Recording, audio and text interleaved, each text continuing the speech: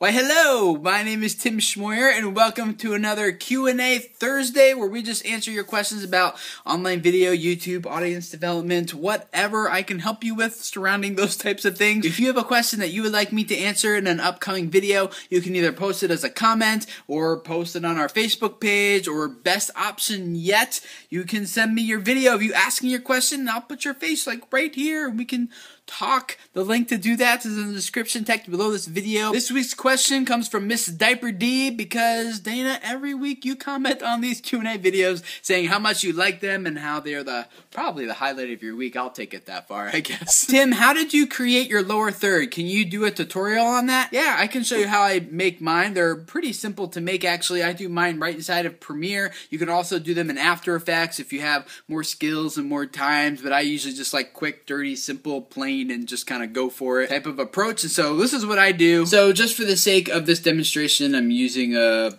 video I took at VidCon last year with Arturo Trejo, and I'm just gonna show you how I do this. So I start here and I just go to title, and it doesn't really matter what you put here. It should automatically detect everything. Just just put it lower third, I guess, for kicks.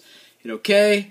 And then this is basically just where I make the entire lower third, just right in here. So first of all, let's make a simple one. Let's just grab this tool, and let's just say we're gonna, maybe make it maybe about like that.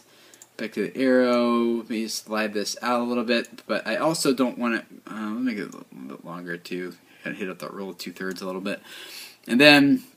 Let's say I probably don't want it to be quite that, I want it to be a little bit transparent, so maybe I'll make it like 70, and then I'll maybe add a little outer stroke to it. That's a little bit too thick, so let me make that maybe like 3, maybe 4, 4 or 5, something like that. So now I have that, and then I'll just come here, get my text, and Arturo Trejo.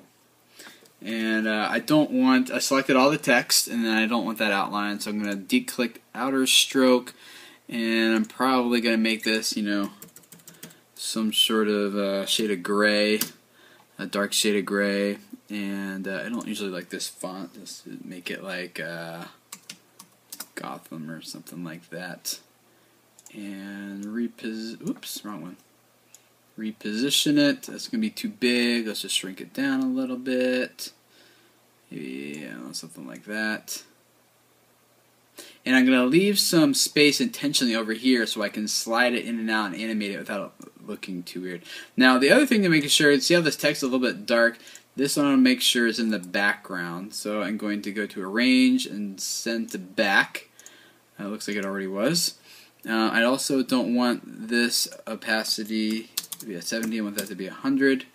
There. And then I'll also just come down here and take maybe like another one, and I'll just put like youtube.com/Mr. Arturo Trejo. He's getting some good free publicity here from me right now.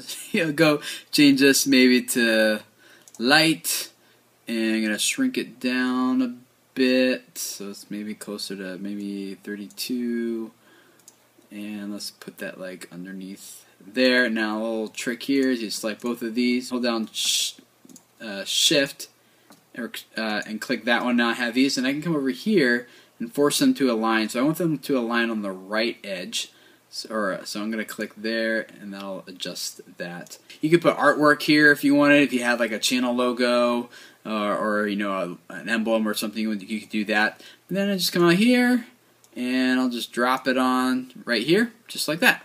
So if you want to animate it, then you just go click on that text you just added, and here you're going to keyframe a little bit. Let's just say like 1, 2, 3, 4, 5 frames in. That's where I want it, so I'll drop a keyframe there. I'll go back to the beginning and just slide it out, and so that now when the video plays, it'll just slide in.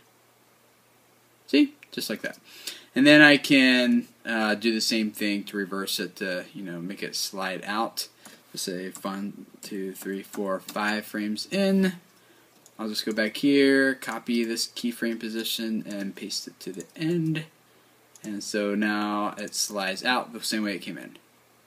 Simple as that. You can use that title editor in Premiere to pretty much make any shape or design that you would like to have for your lower third or anything else really. There really isn't too many limits to it. This is just a really basic, simple one that I just use quickly because I can put it together easily for almost any project I'm working on. So I hope this helps, and guys, make sure you leave your questions for future videos, and I would love to invite you to subscribe if this is your first time here. Every week we answer your questions about YouTube and stuff like that, and then on Tuesdays we look at online video news and talk about what it means for those of us who are video creators, and on Wednesdays, what do we do on Wednesdays? We do YouTube tips and advice, and just to help you guys who have a message know how to communicate it so that it reaches the people that really need to hear what you have to say. I love helping you guys do that, so subscribe, and I will see you guys again next week. Bye.